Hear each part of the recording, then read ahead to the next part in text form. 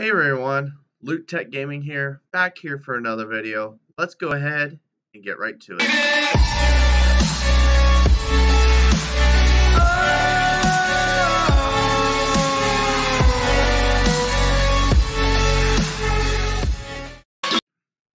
Alright everybody, trying to get a drink, some Mountain Dew.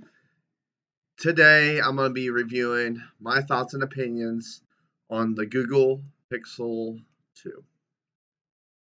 Alright, my Note 9 is not really here just yet, but here's my Google Pixel 2. Had it for about 4 months now. It's a really good phone to use if you're a person that is into Google or HTC technically. Google is technically HTC. They just renamed their name Google. I Googled it. I was trying Pixel 2 and seeing how good the features was. Okay, I took camera pictures here and there. I'll show you a couple photos of me and my girlfriend together of the front facing, and then some pictures outside of the back camera when we go ahead. The fingerprint sensor, it's okay on the fingerprint sensor. The camera, excellent pictures. Not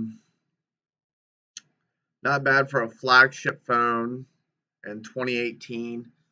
And it has fast charge on it. My thoughts and opinions on battery life, I'm going to give it a thumbs down. Because the phone, the thumbs down, why am I putting that down, is because the battery life on this thing sucks.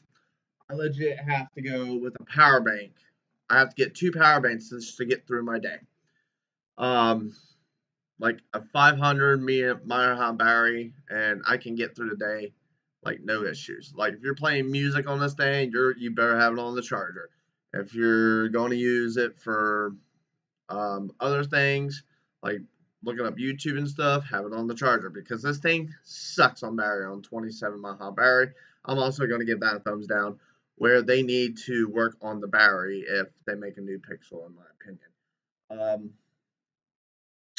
I will admit, it's a good phone. Don't get me wrong. It has a really good display. I'm currently using Page Plus as my cell phone provider. I get all my talk, text, and data. That's really all I need where I'm at. I have Wi-Fi always. Getting emails like crazy. This phone really runs really smoothly. I mean, I want to trade it runs smoothly. It runs really smooth. If you're using apps, it works okay. Really quick and access to get to. Sometimes if your hands are wet, I would recommend you dry your hands off before using the scanner.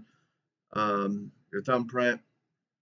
My opinions on calling is a little bit of a thumbs down, because it does drop calls time to time. Text messages have been very rare. I had it through Cricket, worked just fine through them. It is a lot phone. I think I paid about $85. I got it on sale, which was a really good deal for the phone. Music on this thing, excellent. Really good music sound. But most of all, as my daily use, I mainly get about 4 hours on this phone. I also want to thank Google for, this is a big thumbs up. What they did is runs Android 10. Android 10, this phone's running. And it's a 2018 phone. Is it worth it, in my opinion? Yes, in some degree, depending what you're going to use it for. Like if you're a person who uses it for a lot of emails, I would recommend this phone, because it also takes good pictures. Let me go ahead and show you a couple of my photos that I have.